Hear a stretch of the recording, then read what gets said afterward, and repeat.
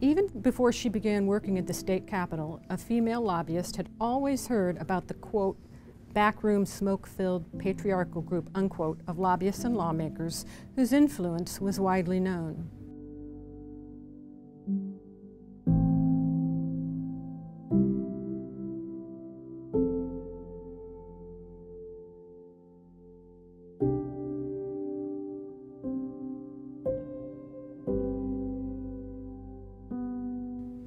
Outside of that club, there is a core of professional female consultants with high-powered clients who are admired for their work, not their looks.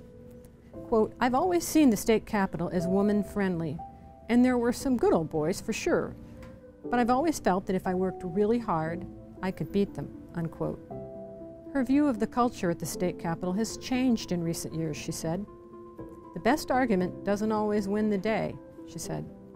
Quote, I don't know if it's our times or new people coming in, but more and more it's getting to be that the end justifies the means, quote, unquote, she said. She referenced younger female lobbyists that she has found, quote, to be not completely honest in their dealings and use their femininity to their advantage, unquote. While many women work to be known as intelligent and honest, she said, others dress provocatively wearing short dresses and platform high heels or thigh-high boots, unquote, in a quest to whip votes. Those women at the state capitol are openly referred to as, quote, fluffers, and used in this setting as a way to get lawmakers in a jovial mood before talking business. Quote, there will always be some men, lawmakers, that are like, hey, good-looking girls, come over here. And I'm like, hey, can we talk about this policy? Unquote. Some legislators are going to be more susceptible to good-looking 20-year-old girls. That's kind of life. I may not win all the time, but I want to feel like I had a fair shot. I don't want to lose because I didn't wear a miniskirt. I've had that happen.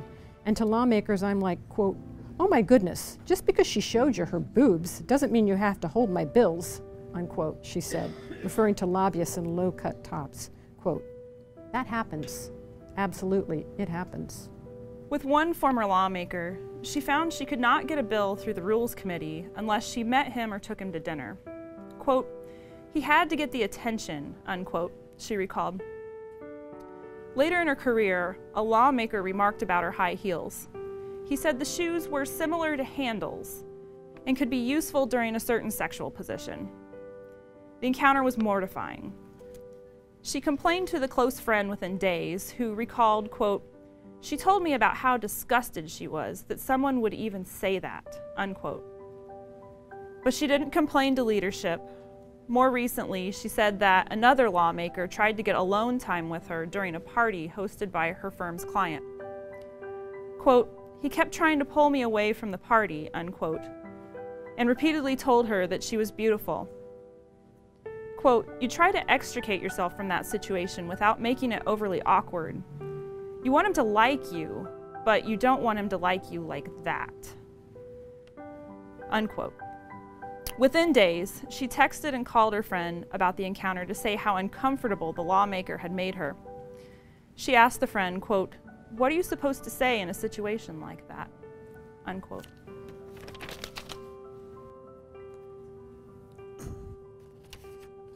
A male lobbyist said, as a rule, he does not send in young women to meet with lawmakers alone.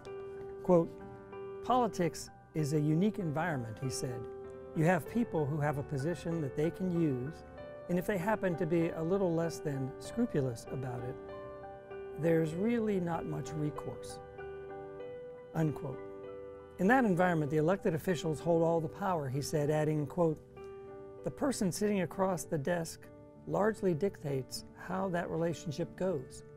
You have to balance what that person is asking you versus your client and your personal comfort level.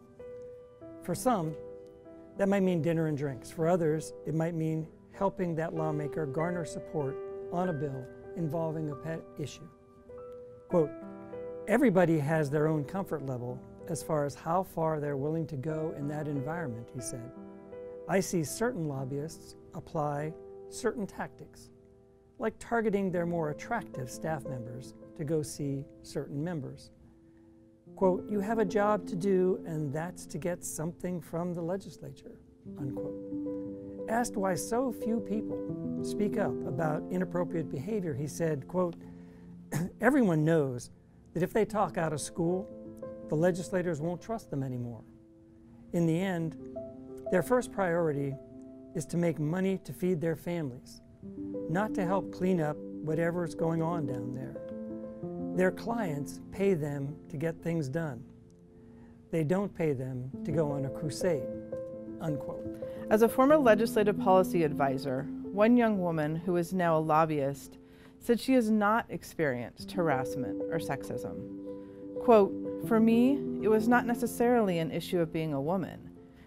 It's just a general idea that I started very young, and you have to build credibility," end quote. Some of her role models quickly became her mentors, she said, and helped her improve her delivery of policy positions to lawmakers. Quote, "I think I'm an outlier," end quote. Asked if she had heard about sexual harassment or inappropriate comments about other women, she said, quote, "If it happened, I don't think people were as vocal about it as they would be now," end quote.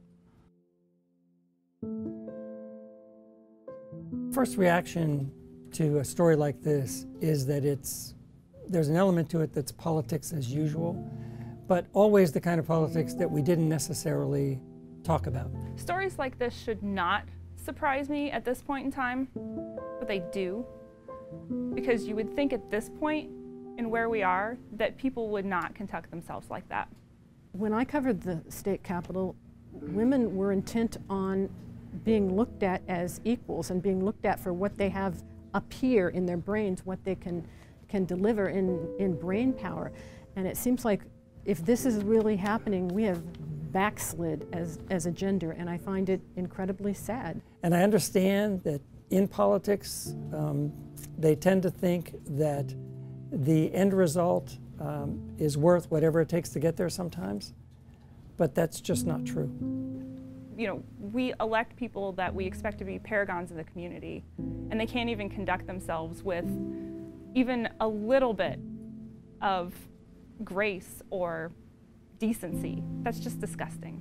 What's really important here is not just to focus on the men in positions of power who are saying these things and treating women this way, but to focus also on the men and the women, like this lobbyist, this female seasoned lobbyist, around them, who aren't calling time out, who aren't calling these people on these things. Knowing that this is happening in a place where we make laws, I think it just shows that no one is immune.